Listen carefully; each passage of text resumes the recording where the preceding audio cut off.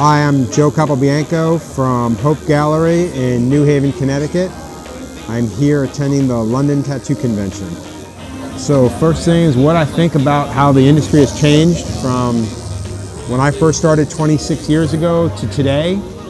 I think one of the biggest changes has been the amount of really talented young tattooers that are popping up in a very, very short period of time, which has been good for the business, obviously. I think one of the other big things, and I think it goes hand in hand with the amount of great tattooers that are popping up nowadays, is social media, where before the social aspect of tattooing was mainly spread through tattoo magazines, where now a lot of it's done online with things like Instagram and Facebook and all that other crap. While I think it's good, I also think it cheapens the industry. Back in the day when I first started tattooing, if somebody came up with a great style or a phenomenal tattoo, people had to wait months in order to see that tattoo. Nowadays, you do a wonderful tattoo, you put it online, within moments, someone can copy that style and just become that much better at it. Hey, what's up? What's going on, man? How you been? Ah, it's fantastic, dude. Are you working or are you just hanging around? I'm just hanging around, man. Oh, I'll definitely come out and see you. All right, thank you, man.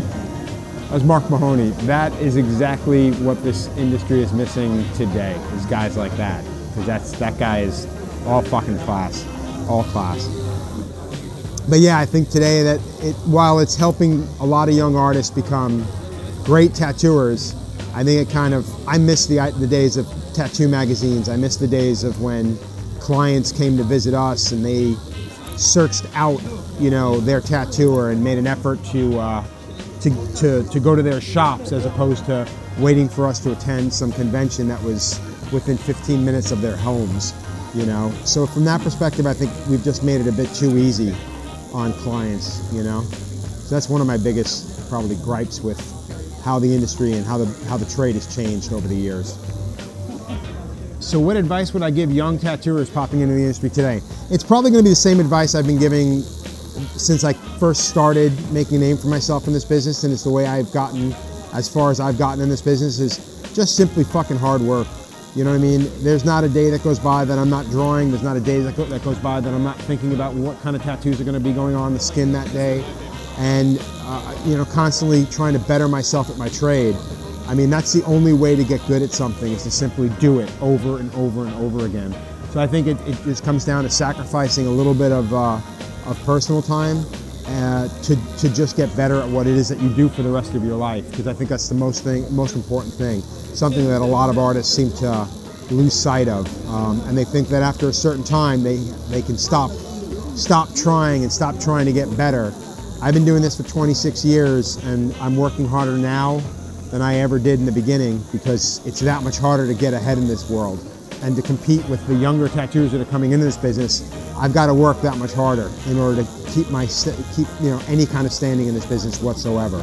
So a lot of hard work, make friends, get out there, get your name out there. There's safety in numbers, man.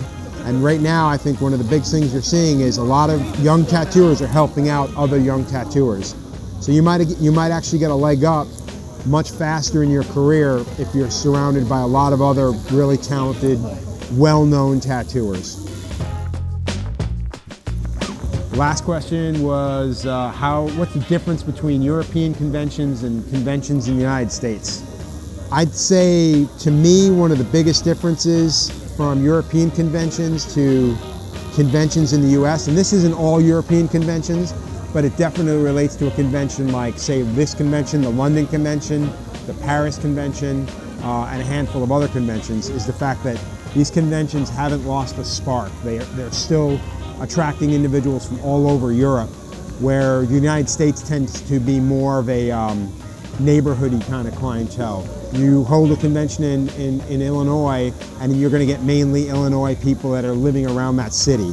Where here, you're bringing in tattooers and you're bringing clients, you're bringing people from all over the fucking country, all over Europe. I mean, there's a lot of people that are actually from the United States hanging out and hoping to get tattooed here this weekend. And that's one of the biggest things I think that the United States is missing right now, which is basically people that are willing to travel to get tattooed by the artists that they want to be tattooed by.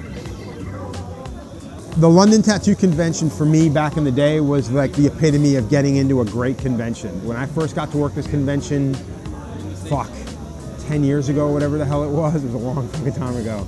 I was ecstatic, I was blown away that I got the opportunity to work this convention. To come back to it after taking 5 years off is a huge, huge honor. I'm glad Mickey allowed it because I know this is a very difficult convention to get into, but I'm super happy to be here, and it's just wonderful to be around so many talented artists.